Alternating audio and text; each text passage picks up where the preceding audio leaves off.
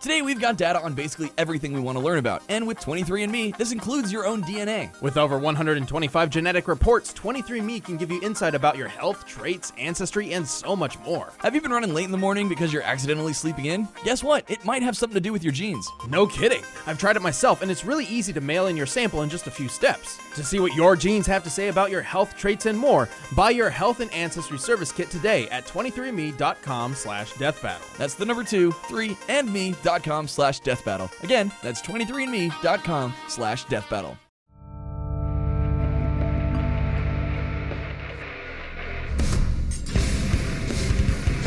Whether it be to save the world or to benefit themselves, every warrior has a different reason for fighting. But when they're also a kick-ass celebrity, all that matters is they bring the hype. Johnny Cage, the stuntman turned legendary hero of Mortal Kombat. And Captain Falcon, the racer turned bounty hunter on the track of F-Zero. He's Wiz and I'm Boomstick. And it's our job to analyze their weapons, armor, and skills to find out who would win a death battle. Mortal Kombat is a deadly tournament dictated by the Elder Gods to decide the fate of entire worlds. Its contestants only include the best of the best. Whether you're a four-armed beast intent on conquest, a ninja assassin seeking vengeance, or a washed-up Hollywood movie star looking for your next big break, Johnny Cage was a global phenomenon known for his over-the-top and dumb-as-hell action flicks. You're dumb as hell. His movies are awesome. We got Ninja Mime, Citizen Cage, Broke Nose Mountain, and my personal favorite, Tommy Scissorfist. Oh, it's the only movie that ever really made me cry. But as with most celebrities, Cage's fame eventually cracked. Audiences lost interest in his stunts, and critics claimed he was a fraud. Which is bullshit. So to prove himself, Johnny naturally decided the best idea would be to join the deadliest martial arts tournament ever. What better way to stick it to him and show him you're the real deal than to save the Earth from an alien takeover? I guess Cage didn't really know what he was getting into. Luckily, he's no ordinary stuntman. Fans think my moves are all wirework and special effects. I am the special effects. This guy's trained all across the world. He's mastered 4 different martial arts, including Bruce Lee's real-life Jeet Kune Do. He's got nunchucks, brass knuckles, and his wicked cool Bowie knife. So when it came time to save the world, Cage could certainly hold his own against the greatest martial artists in the universe. Good thing, too. The lightning god Raiden really needed some help, because the Outworld warlord Shao Kahn was just one tourney win away from taking over Earth. Okay, seriously, why does everyone always target Earth? I live here. It's not that great. Against the forces of evil, Cage discovered he was more adept at this sort of thing than even he expected. He possesses a mystical power passed down through generations, originally stemming from a Mediterranean war cult which bred and trained combatants to fight among the gods. Sure. That's not random at all. This power manifests not just as a shield against divine forces, but also as a mythical energy Cage can weaponize. He can fire Shadow Bolt energy balls, punch you to pieces with a Shadow Uppercut, do a Guile impression with the Eclipse Kick, and knock the shit out of you with his patented Shadow Kick. But even with these powers, Cage is still a mortal man. Whenever he found himself in trouble, he needed a go-to technique to get out of it. Oh, and he came up with the absolute perfect move. It's the Nutcracker, the Berry Buster, the Infertilizer, the Beanbag Barrage, the Not That Kinda Blow, and my personal favorite, the Help Doctor, I think they're in my ribcage special. That's horrifically disturbing. It's inspiring, that's what. He's strong enough to rip your whole body apart and send your Johnson flying off to another country. Fatality! Oh, God, what the hell? This isn't my first rodeo. Despite Cage's crude and downright juvenile behavior, he proved worthy enough to be a champion of Earthrealm.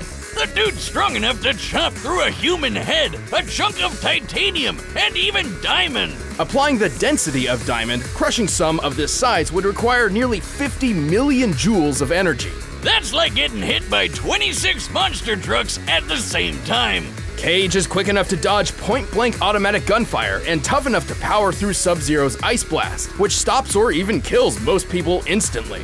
He's breaking those jumps apart like they're made of glass. Johnny even beat the shins off Shinnok, who's a freaking god. Thanks to his ancestral powers, which seem specifically tailored for this exact purpose, which is pretty remarkable.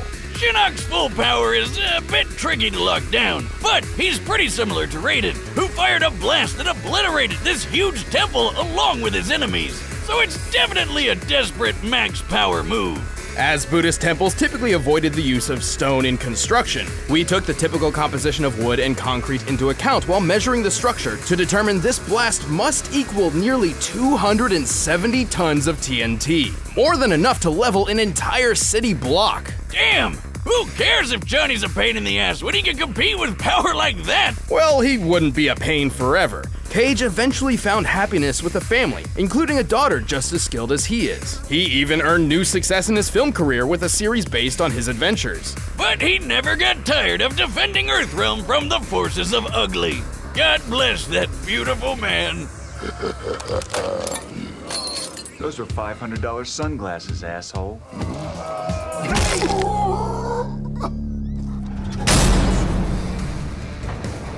It's the year 2560, and the world's gone crazy! Aliens are everywhere, we're traveling through space, and best of all, there's a brand new sport in town! An intense mix of high-speed racing with anti-gravity techno-whatsis! This is F-Zero! So much better than NASCAR! You seem pretty chipper. Well, yeah, F-Zero's freaking awesome! Why don't we have this in real life yet? Probably because it's extraordinarily dangerous. On the F-Zero Grand Prix, one wrong turn can end your life.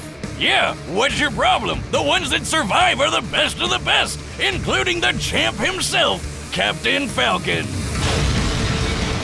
To most of the world, Falcon is a legendary racer and household name, but that's about it. Otherwise, he's a mystery. Like Batman.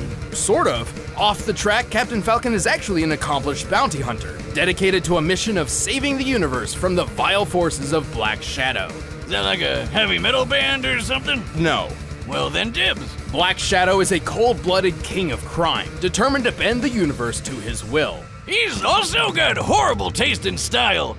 How often you think that thing gets caught on door frames? Truly the most evil of evils.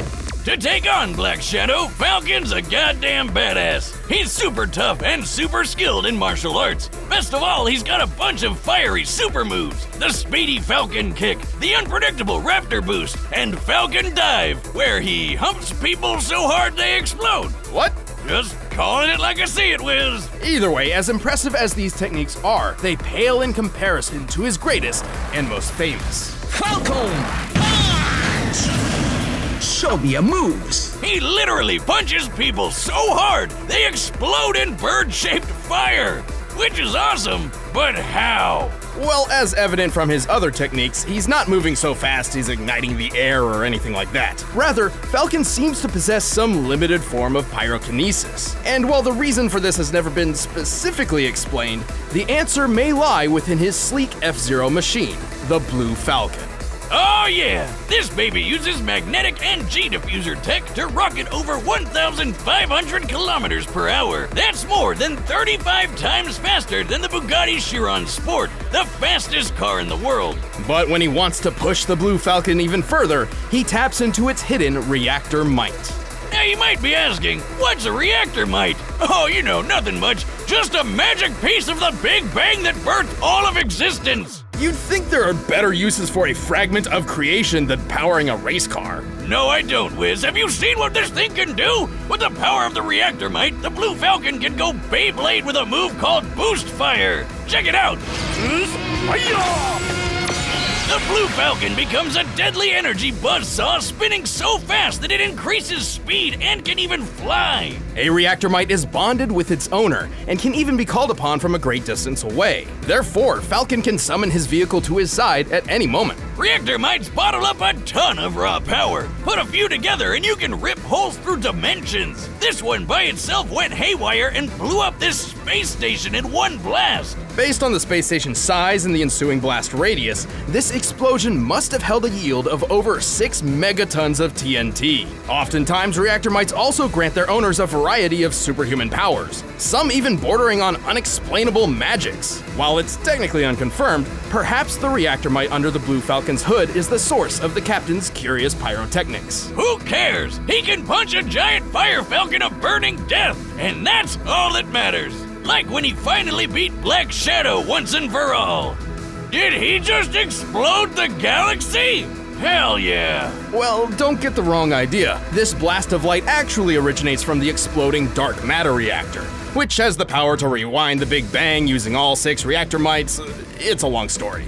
Oh, that's way less epic. Still, even beating up Black Shadow is super impressive. This guy could tank hits from a hulked out super alien, no problem. Falcon's quick enough to take out multiple enemy robots in the blink of an eye, a feat which would require moving faster than sound. He can spot a sniper from several miles away and even survive an exploding rocket. His exact clone took multiple blows from specialized military personnel with no effect whatsoever. And as a bonus, Falcon carries dynamite powerful enough to blow up this giant weather machine. That's like 100 sticks of dynamite in one.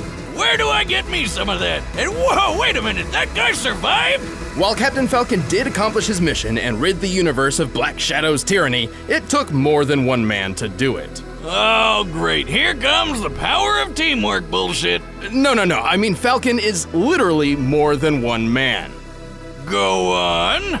The name Captain Falcon is actually a title passed through generations. To date, at least 3 people have claimed the moniker: Douglas J., Andy Summers, and Ryu Suzuku. Each new inheritor is chosen by the current Falcon, who seeks a worthy hero who can surpass him in skill and ability. So technically the latest to take the title, Ryu, should be capable of anything the others could do and more. New life goal unlocked. Wiz, I'm putting in my 2 weeks notice. While the man behind the mask may fall, Captain Falcon will always ride on, defending the galaxy one raceway at a time.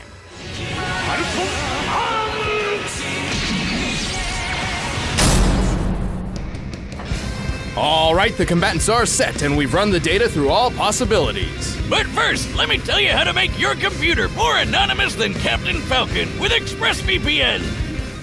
While researching characters and exploring the far corners of the internet, my own privacy is extremely important to me. Luckily, ExpressVPN is here to help. ExpressVPN keeps your identity safe while you're on the web, so none of those pesky internet ninja hackers can steal from you. And while not everybody is digging through internet archives like us, ExpressVPN is perfect for gamers. Right, with shorter connection routes between you and gaming servers, ExpressVPN can reduce ping times and overall lag. And here's a little secret: you can use a VPN to play with friends worldwide who are restricted to IP addresses from a certain country. I didn't even know that was a thing! ExpressVPN is consistently faster than other VPN providers, which is why it's the best choice for gamers. It's got apps for every device you can think of, and you can connect to it with just one click. Easy! Give it a try for yourself. ExpressVPN is less than $7 a month with a 30-day money-back guarantee. Take back your internet privacy today and get 3 months free by going to expressvpn.com/battle. Or just click the link listed below. But right now, it's time for a death battle!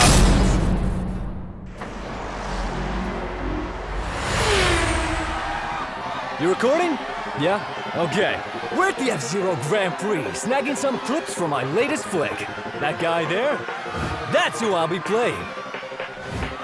Yeah, you're looking at the next Captain Falcon. It's gonna be a pretty sweet gig for him. Did you say you're the next Falcon? Yeah? Only one who can surpass Falcon can become Falcon. Show me your moves! You wanna go? Let's dance!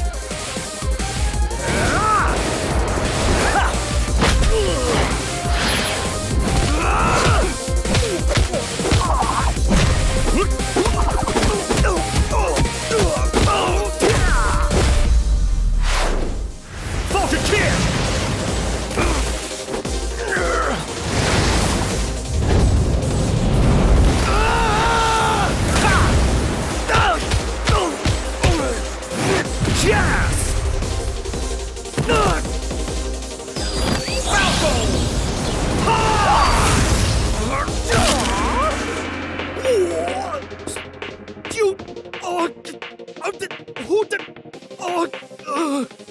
You know what they say, all's fair in show business. Nobody says that!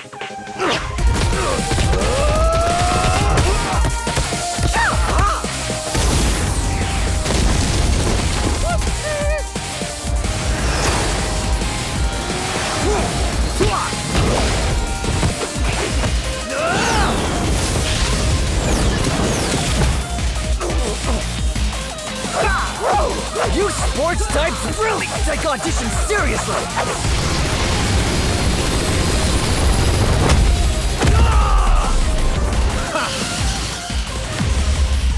So cool.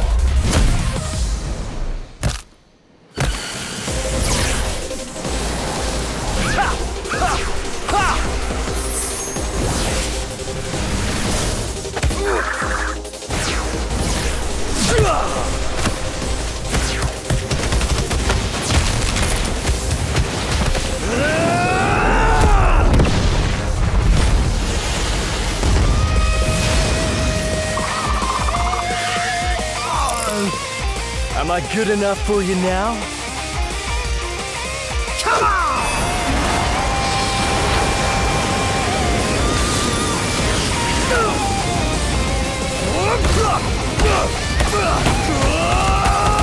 Who's fire?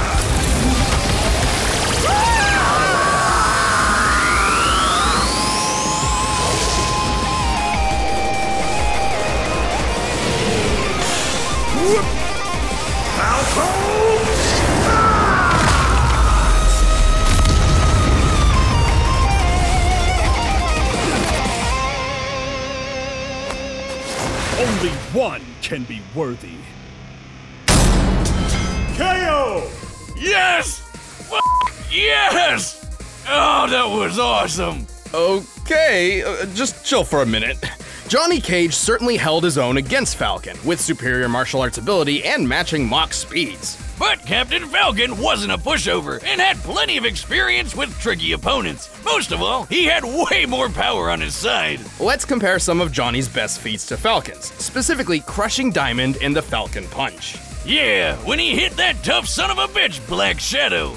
By measuring the area of effect and comparing that space to the heights of Captain Falcon and Black Shadow, we found that the electricity covered an area of about 300 cubic meters. Accounting for empty space, the amount of electricity needed to fill this area must equal at least 151 billion joules of energy. That's the same as dropping 12 elephants on old Hornhead here, and over 3,000 times stronger than Johnny's Diamond Smash. Captain Falcon was tougher too. He survived a blast from a rocket launcher, but even more notably, he fared better against Black Shadow than Zoda did. You know, that hulked-out alien guy who survived the exploding weather machine when he wasn't all hulky? So we can reasonably scale Falcon to Zoda, at least as far as those sorts of physical feats are concerned. Look at that explosion! Based on its size, it's worth around 100 tons of TNT. And while Cage's War Cult powers let him survive battling Shinnok, whose power rivals Raiden's 270 tons of TNT blast, recall that this ancestral defense seems specifically tailored to counter such divine forces. A bullet could still put Cage down. It has, and he's even died to lesser foes in alternate timelines. And anyway, Raiden's final explosion attack is nothing compared to the raw power of the reactor might under the Blue Falcon's hood. Numbers aside, this was a pretty even match, but Falcon's greater strength, toughness, and fiery arsenal tipped the scales. In the end, Johnny just couldn't finish the race. The winner is Captain Falcon. Hey, thanks for watching this episode. If you want the battle music for yourself, you can get it by clicking the link down below. And check out that video right over next to Ben's face.